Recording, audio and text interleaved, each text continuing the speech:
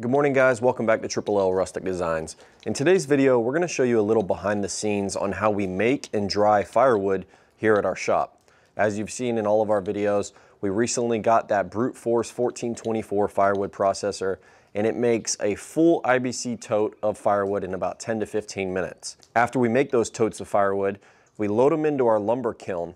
This kiln is a Nyle L200 Pro 20-foot container lumber kiln. It is a dehumidification kiln, and technically it's not designed for drying firewood, but it does a wonderful job. This kiln is more designed for drying slabs and lumber, but we do use it regularly to dry our firewood. Surprisingly enough, it only takes about a week in the kiln for the firewood to go from fresh split down to dry enough that we can sell it as kiln dried firewood. If you guys are interested in learning more about this Nyle L200 Pro container kiln, I encourage you to look back in our videos. You'll see a couple videos like where the kiln was delivered, where we showed you how the kiln worked, where I walked around the kiln and explained everything inside of it. Today, I'm only going to be talking to you about the firewood drying process. So this morning, we're swapping out the 4 bins of firewood that have been in the kiln for about 5 days. We've found that with this Nyle L200 Pro container kiln, it takes about 5 to 7 days to dry the firewood from being fresh split down to perfectly dry. One of the ways that we can tell the firewood is dry is by using our Delmhorst JX-30 moisture meter. This moisture meter is pretty awesome because it has these 2-inch pins that you drive into the wood, so it gives you an accurate reading of the moisture content deep inside the wood. As you've seen in some of our other videos, we do use another moisture meter here. That one's great for boards or lumber, but when it comes down to like thick slabs or firewood, this Delmhorst JX-30 is the perfect thing. So like I said, the 4 totes of firewood have been in here for about 5 days. Before they went in there, they were fresh split on the splitter. They sat around for maybe 1 day and then they went straight into the kiln. So I'm going to pull one of these totes out and I'm going to show you how this tester tells us the moisture content of the wood.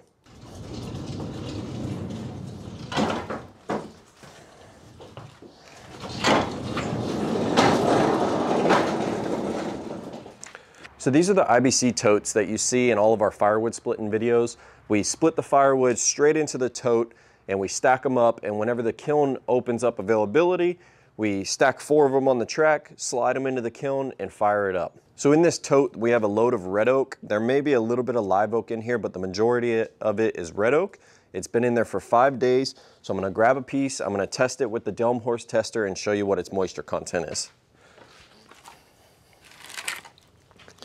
All right, so with this moisture meter, you've got the reader, which this JX-30 model is the top of the line, the newest model. It's super smart. It's got like Bluetooth technology. It can relate to your phone and you can track everything on the app. It's really, really nice. And then you've got this drive pin here. Basically, it's like a hammer pin. So this slides back and forth and it drives those pins into the wood. So on the meter, you go in, you select your species. There's a whole list of species. Pretty much every piece of wood that we mess with is in this reader. I'm gonna select red oak, and then I'm gonna set my moisture meter off to the side, and I'm gonna take the hammer slide here, and I'm gonna pound those pins into the wood. It's a little hard the way I'm holding it, but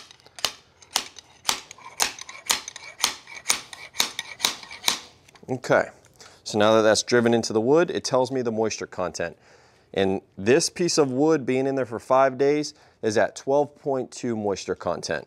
So in 5 days, this Nyle L200 Pro took all this firewood from being fresh split, we're talking 40–50% moisture content, fresh split, and dried it down to 12% in 5 days. So one of the things that we've been struggling with is everybody who comes out here and finds out that we have a kiln, they want us to kiln dry slabs, they want us to kiln dry their lumber, and we have to explain to them, one, it's firewood season. So for the last 3 to 4 months and for the next 2 months, everything going in and out of this kiln is firewood, because as fast as we can dry this firewood is as fast as we can sell it. We can't keep it stocked up fast enough for the amount of people that are buying it. And it's crazy because we're here in Florida and you wouldn't expect people to be buying firewood the way they are.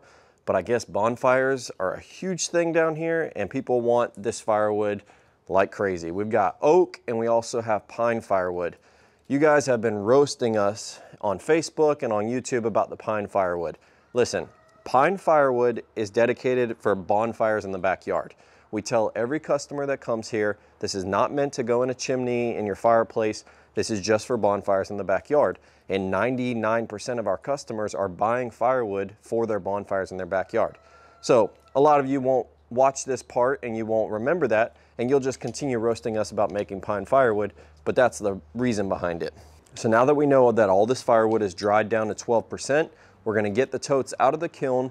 We're gonna get 4 totes loaded into the kiln. I'm gonna show you using the Delmhorst JX-30 moisture meter what their percentage is. I'm guessing it's gonna be somewhere between 40 to 50% because it's brand new, fresh split firewood.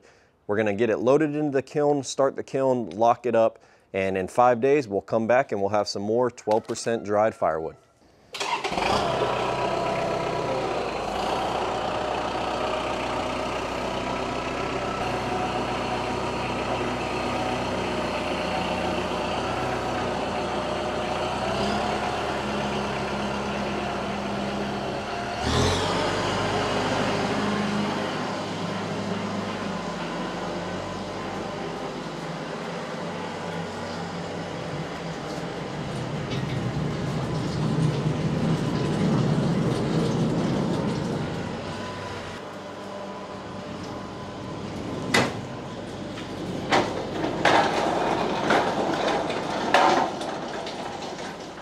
As you can see, I've got 2 full-size cypress logs inside the kiln with the firewood.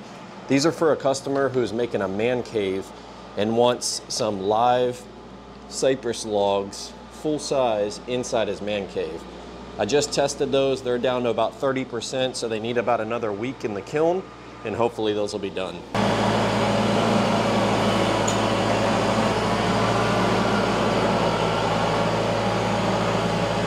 As you can see, I also had some camphor cookies inside the kiln with the firewood.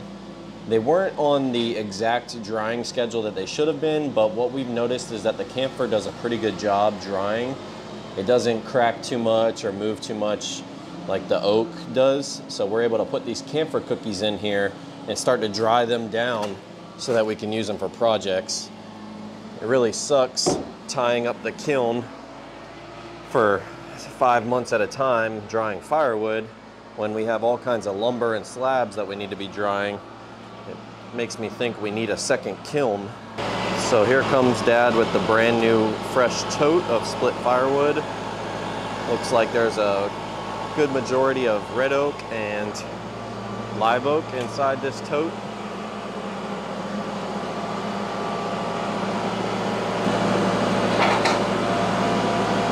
So Dad just brought over a fresh tote of firewood.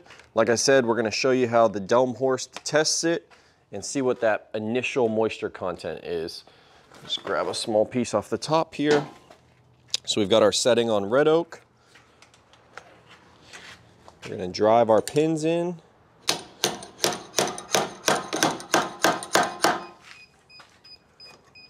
All right, so as you saw, after 5 days in the kiln, we were at 12.2%. Right now, this fresh firewood is at 40.2%. So in 5 days, this kiln's able to dry this stuff down to perfectly dry to where we can sell it as kiln dried firewood.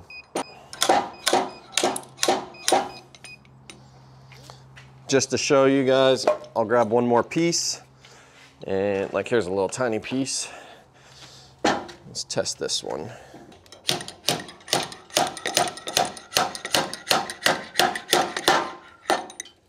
So we're looking at 45% on this one.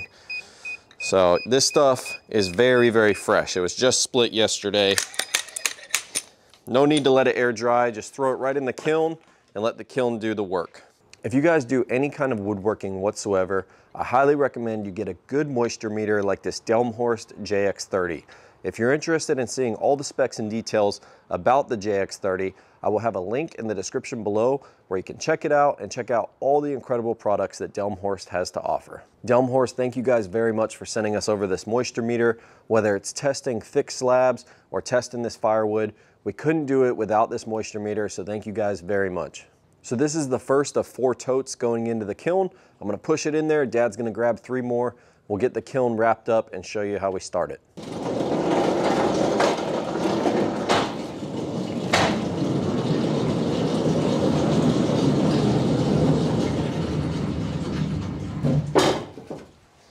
As you can see, the track system works awesome. This part out here looks a little crazy.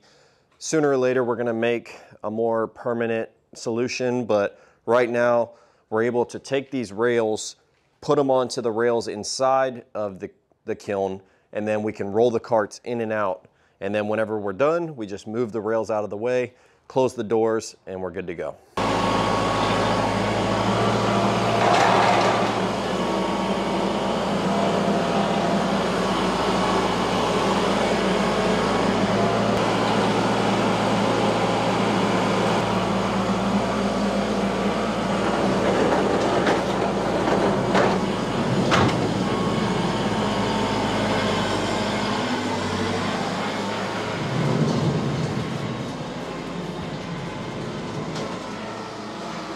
Down here in Florida, people often call us and ask, what's your price per cord for firewood?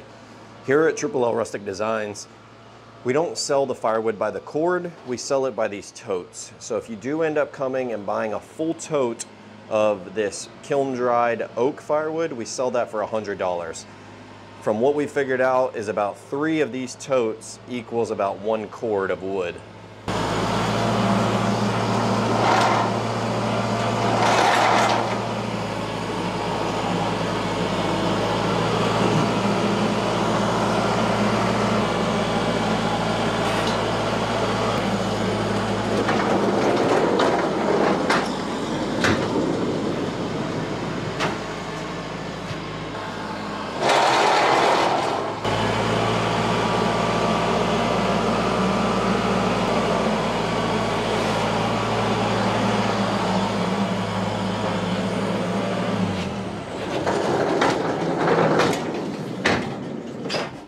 So for those of you wondering how it works, how does the kiln dry the firewood? Typically with this dehumidification kiln, you've got the compressor unit over here. It creates the heat, it pushes the heat up. This whole row of fans up here takes that heat and that air, pushes it that way. It hits the wall, it goes down this baffle system. This gets lowered down, so it goes down that baffle system, hits the wall, and then comes through the wood. And when it comes through the wood, the compressor sucks all the moisture and that air out through the wood, compresses the water, pumps it outside the kiln, and just continues that cycle over and over. Well, with the firewood, the air can't move through the firewood bins. So the way this kiln is designed, it doesn't really work for the firewood, but there is another way that it dries the firewood. So with this kiln, you're able to turn the heat up really hot if you wanted to. I'm pretty sure it can go up to about 170, 180 degrees. However, we never go above 130 degrees Fahrenheit. We found that the compressor will turn itself off somewhere between 130 to 132 degrees Fahrenheit, and we need that compressor to run so that it can suck all the moisture that's coming out of this firewood and pump it outside the kiln. So even though this kiln is designed to push that hot air down and through the wood, it still works in drying the firewood because it basically turns this 20-foot container into an oven at 130 degrees, just baking this wood, which creates a lot of moisture inside. Sometimes we open up these doors to check on something and it is like a crazy sauna. It's just steam pouring out of here because when this wood is cooking at 130 degrees, it's just filling this kiln full of moisture, and then that compressor is taking all that moisture and pumping it outside the kiln. On this Nyle L200 Pro unit, it has another mode called hybrid mode.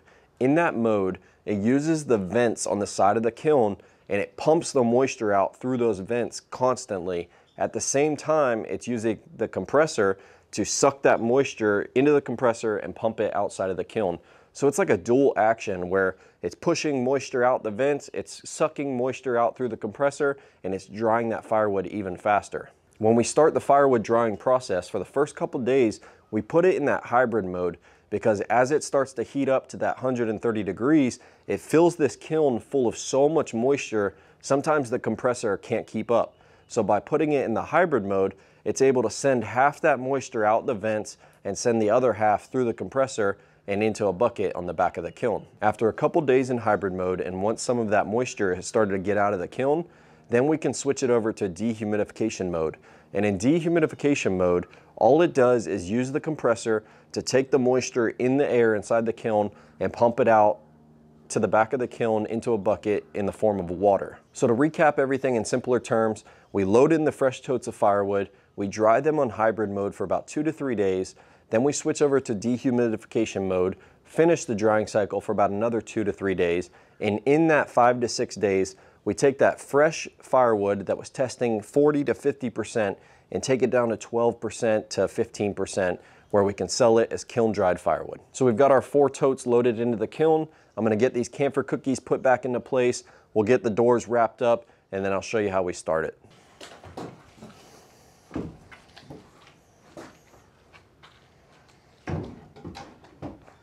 Now, drying firewood at 130 degrees Fahrenheit is definitely not the same or the correct drying cycle that these camphor need to be dried at.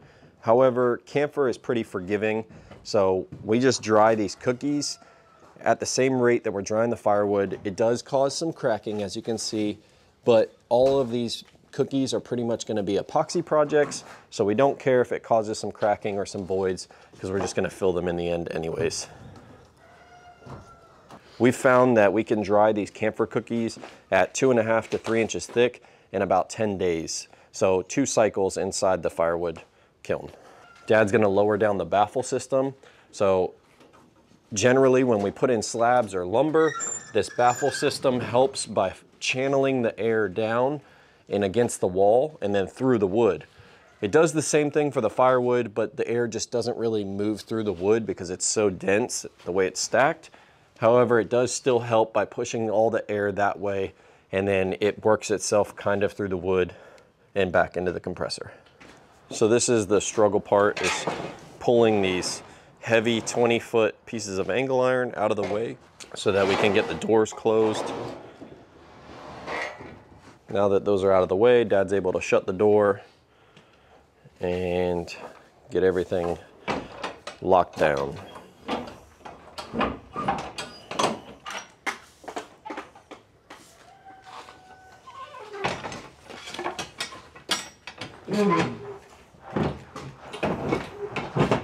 We've had this kiln from Nyle for about a year now, and this thing has been a game changer for our shop. If you guys do anything in the woodworking industry, whether it's firewood or slabs or lumber or anything with fresh lumber, you've definitely got to get yourself a kiln from Nyle. It will take your production to the next level, being able to kiln dry your firewood or kiln dry your slabs and your lumber. It's really, really awesome. For example, all of the pine that we cut down here, the southern yellow pine, we're able to take it fresh, put it in this kiln and dry it down to 10% in about 3 days. Here on the back of the kiln, we have the L200 Pro computer module or the unit. It's inside this nice weather tight box. And then over here on the side of the kiln, we've got this tube that comes out from the compressor and it runs down across the ground here. And we did have it going into a bucket so we could like see how much water and moisture was coming out of the kiln, but now we just have it going into the hole. But it works pretty well, and once the kiln gets up to 130 degrees, this thing is a steady stream of water pouring into this hole. So it's gonna be hard to see this morning because the sun is beaming down on this unit, but Dad's gonna go in there to the unit and he's gonna change it to hybrid mode. And on hybrid mode, our settings are 125 dry bulb and 75 vent. So what that means is that it's going to take the heat inside the kiln up to 125 degrees Fahrenheit, and anything over 75 wet bulb, so like the moisture content, which gets really, really high, if it's over 75, it will open the vents on the side of the kiln and it will pump the moisture outside of the vents. Here's one of the vents on the back of the kiln. That one is controlled electronically, so when it reaches over 75 wet bulb, this vent opens up and it pumps all the moisture out. The vent on the front of the kiln is not electronic, it's just a manual vent. So it works when the kiln's on, it basically opens itself up a little bit and pumps out some moisture, and it works the same way. So now that Dad's set the kiln to hybrid mode and our settings are good to go, I can show you right now the dry bulb is at 63 and the wet bulb is at 50. That's because it's got kind of cold last night, so it's going to take longer to get this dry bulb up to 125 degrees Fahrenheit inside the kiln. But the doors are shut. Dad's going to start the kiln. He's going to hit the start button. It's going to ask and make sure everything's closed, and there we go. So the kiln's fired up. And like I said, in about 2 to 3 days, we'll come back, we'll check the moisture content, and it'll be a lot less than what it's gonna be over the next day or two, and we'll switch it to DH mode, and this firewood will come out in about 5 days. So I hope you enjoyed seeing the behind the scenes on how we dry firewood in our Nyle L200 Pro container kiln. If you guys are interested in finding out any information about the Nyle kilns, I highly encourage you head over to the link in the description below. Nyle makes all kinds of products, from giant industrial size kilns to small little kilns. They even sell just the unit where you can build your own kiln. If you're not interested in building your own kiln and you just want to buy one outright, I highly encourage you to check out the Nyle L200 Pro 20-foot container kiln.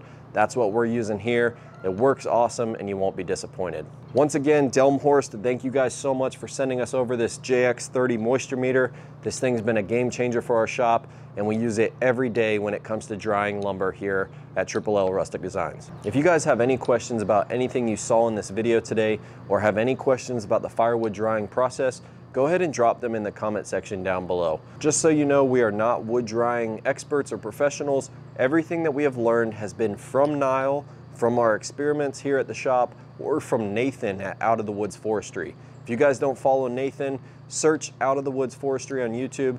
Head over and check him out. He's got a Nyle kiln himself, he's got a sawmill, and we've learned a lot from him. If you guys like this video, go ahead and smash that like button. Don't forget to hit that subscribe button so you don't miss all of our future videos, and we'll see you on the next one.